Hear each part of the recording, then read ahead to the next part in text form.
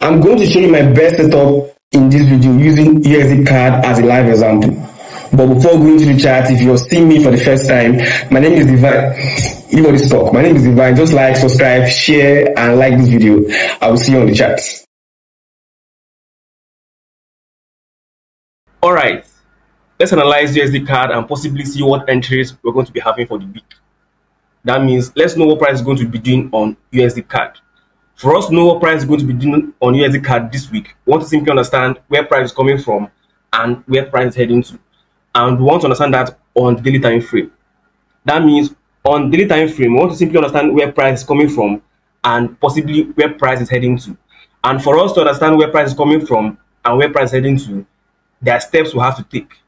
The first step is to zoom in properly and see the overall trend of the market. That means we want to see everything that is on the market. And you can see closely, so to zoom in, you can simply see that price is simply coming from this downside and price is heading to this upside. Next thing we want to do is simply understand where support and resistance is, because that's going to help us to understand what we're going to do next. Now, this is simply the support, and here is simply the resistance. And if you have to interpret this support and resistance, we can tell you that anytime price comes to the resistance, price reacts. And anytime price comes to the support, price as well reacts. Price is basically respecting support and resistance. Now, what I want to know next now is to see if price is going to respect this current support that price is currently at by simply heading to the resistance level, or price is going to fail the current support by simply going down more. And for us to understand that, I want to simply understand where the key levels are and be able to use the key levels to understand what price is likely going to do next. And if you have to identify the key level, you can simply use here as our key level. This is our key level here, and this is also our key level. Now, key levels are simply points where price made a last reaction from on a particular trend. Now, our interest now is to understand if price is going to fail this support zone here and simply go to the downside, or price is simply going to respect the support and move to the resistance level, because price is moving from one point of support to one point of resistance. And for us to know if price is going to fail the support level, we want to simply understand how price behaves from this support key level and how price is behaving at the resistance key level. We want to simply understand how price is simply reacting from behaving from the resistance key level down to the support key level on the 4 hours time frame. We want to understand if price is simply going to respect the support key level that we identified on the daily time frame, to know if it's going to respect it and go to this key level here, or price is simply going to fail this support key level here.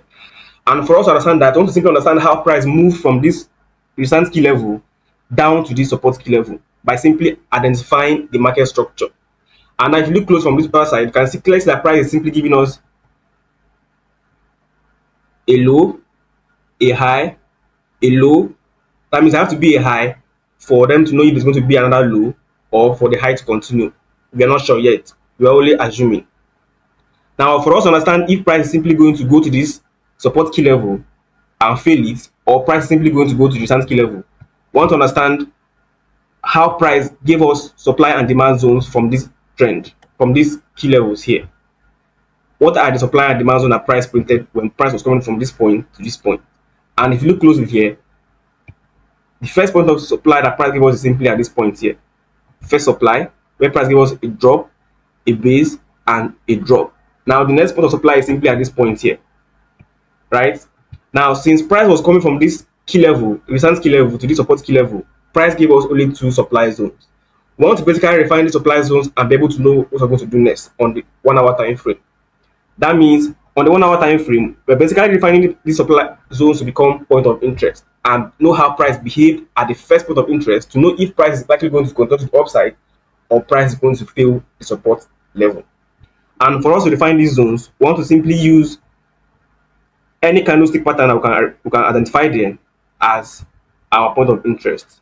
And if you look closely, we can clearly use this particular one here as our point of interest, right? These are first POI here, and this is going to likely be our second POI.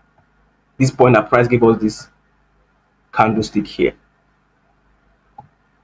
Now, our interest is to understand how price behaved at this first POI to know if price is going to continue to the downside or price is going to continue to the upside.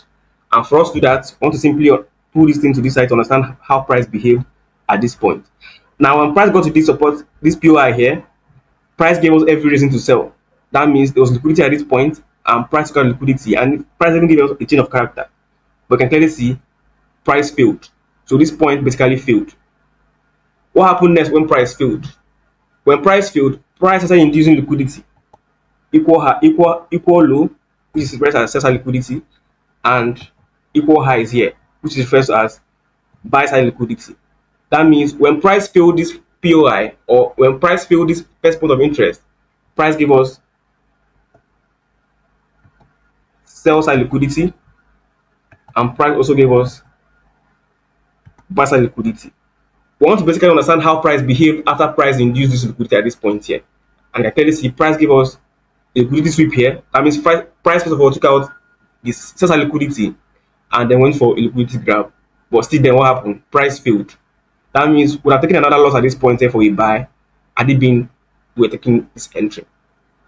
Now when price took out both liquidities, what did price do? Price gave us a supply zone, which is simply a drop, a base, and a drop.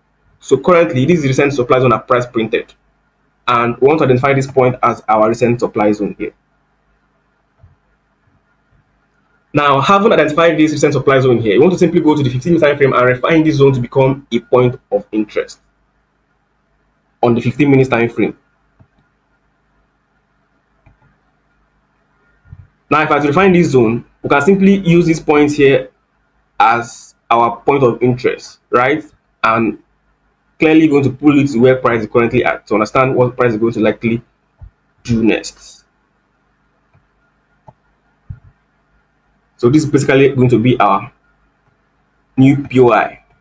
Our interest is to simply see how price is going to be at this point to know if we're going to buy or if we're going to sell. Remember, the whole goal is to understand if price is going to fail the support key level and head to the resistance key level, or price is basically going to fail the support key level and even go down more.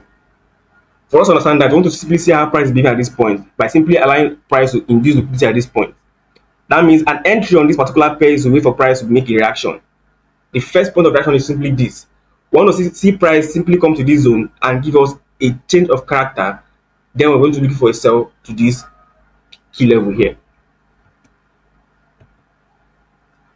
An entry from this point, target display as TP1 and probably here as full TP.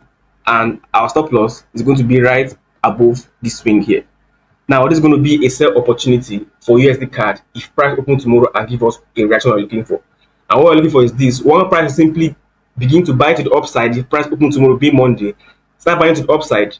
And when price gets to this point, we want to see price give us a change of character. Then we'll look for a sell opportunity. Now, for us to know if you're going to buy, we want to basically see price begin to go to the downside, take out this liquidity, and possibly come into this zone.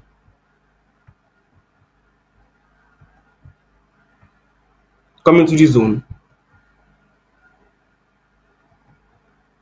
and look for a buy opportunity. That means we are not predicting the market. We're only going to react to what price is going to do if price opens tomorrow will be Monday. If price opens tomorrow and start going to downside, then we're going to look for a buy opportunity if price come into this zone here, taking out this liquidity and probably taking here as our TP1 and probably to the next point of interest, which is on the 4 hours time frame.